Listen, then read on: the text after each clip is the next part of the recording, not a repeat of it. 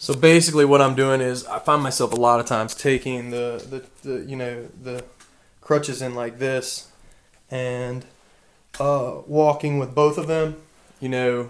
I can rotate. Nothing really hurts. The thing that causes the most pain obviously is, I can spin, turn, getting in and out of bed. It's just hard to lift this leg again. I cannot lift this leg very much. It's getting better each day, and of course, I feel like if I could drive that knee up, then I would be perfectly fine walking. So I'm gonna stay with the crutches, obviously until my follow-up Tuesday, and I can take the staples out. But I feel really good. There's a college homecoming